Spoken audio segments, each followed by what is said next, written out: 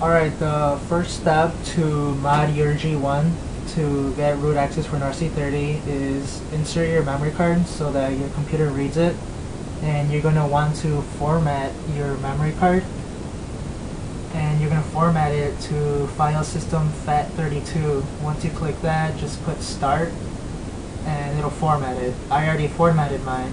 The second step that you have to do is download the link for the dreamed image RC29, and once you download that, you're going to want to extract the files, and you're going to extract the files directly onto your SD card. Make sure you don't put it in any folders that is going to go on your SD card. So your SD card should just have one folder in it, and it should be the dreamimage.nbh. Once it's on there, you could safely remove your memory card,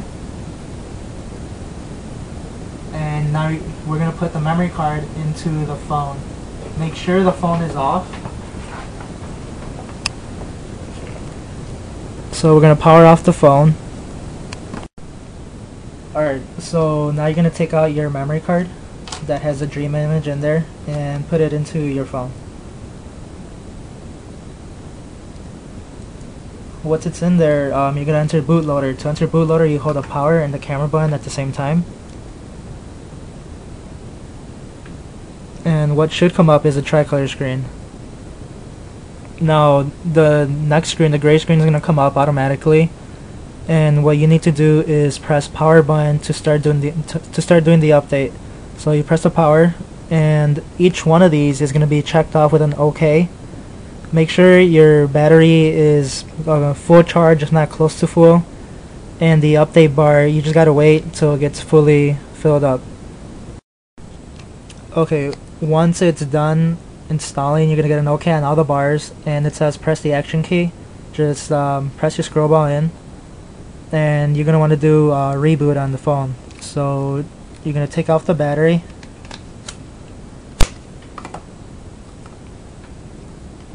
And you're gonna put it back in. So once the phone turns back on, you're gonna have to sign into your Google account.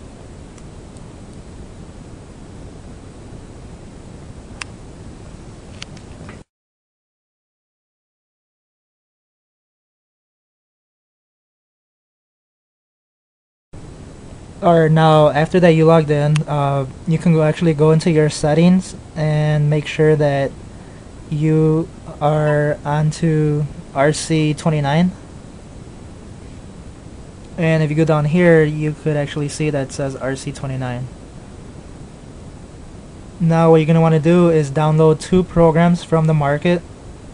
The first time you open up the market, it's probably going to ask you to agree to the terms, and it's loading up now. So you just put a sub, and that's pretty much it. Now the 2 programs you're going to download, one of them is called Telnet. So type it in, hit search, and Telnet should come up. There it is. We're going to select it.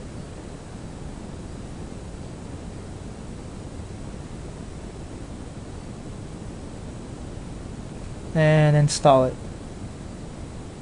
Now the other program you're going to download is called Terminal Emulator.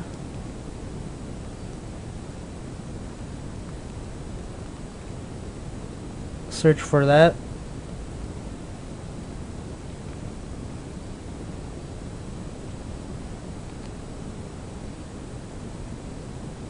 And install that one also.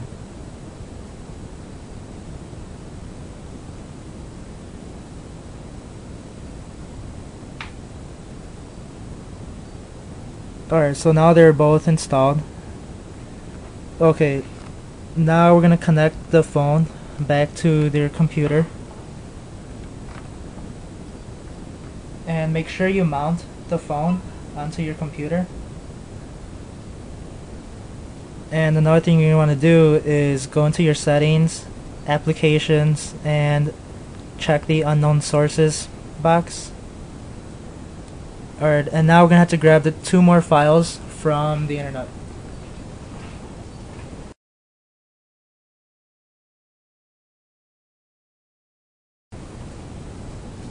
The two files you're going to get are going to be the Android mod zip and your own, which is here on step 18, and the other file is going to be the RC30, and that is on step 21.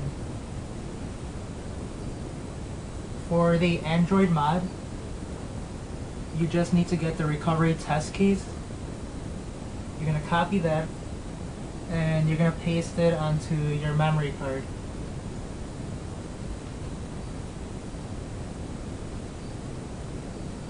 So there it is. Now for the JF RC30, you're going to want to rename that to update.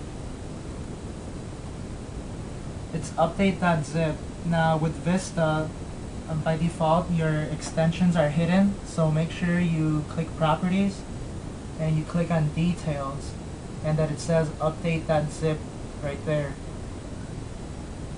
And with that, you're not going to extract the files, you're simply going to copy it over to your memory card. So make sure you don't extract the files, you just simply download the file in the zipped format and copy it right over to your memory card. Don't put any of these files into any folders, just leave it right onto the SD card.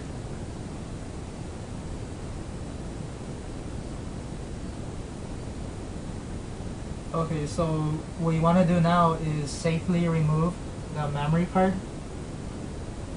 And now on the phone,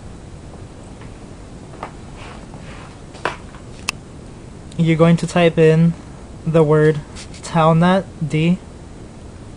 Hit enter first, and then telnet D.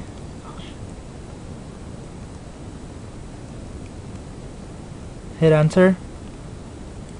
And now you're going to go up to your telnet and you're going to connect to server. Alright, once you hit telnet and you open up your telnet application, you're going to type ID. And once you type in ID, you hit enter, and you should see the line UID equals 0 root, GID equals 0 root. If you have that, you're good. You're going to move on to step 16, and you're going to type in the following 3 lines. After each line, you hit enter, and make sure you watch your spaces, because if you don't space, it's not going to go through.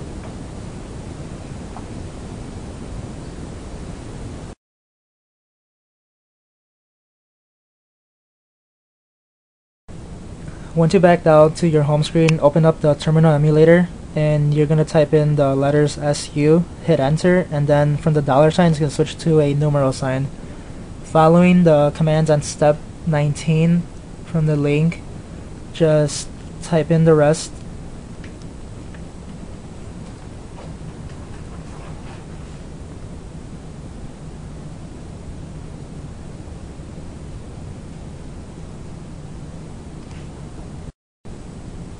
Alright, once you hit enter on the last line, now what you can do is turn off your phone. And what we're going to do is we're going to enter recovery mode. To get into recovery mode, hold down the home button and the power button at the same time. Now, if done correctly, there should be an image of a cell phone and an exclamation point. Once you get to that image, you're gonna hit Alt L and up on top you're gonna see the word Android System Recovery Utility using test keys, and you're gonna see canned open cache recovery command. Now from here, all you have to do is hit Alt S, and what it's doing is it's gonna start installing RC30 again. So just wait for the bar to get filled up. Once it gets filled up, you can press home and back at the same time, and it's going to reboot the phone. Once your phone reboots, you're pretty much done. Just go to settings, about phone, and make sure you have RC30 there. If you do, congratulations, you are done. Thanks for watching.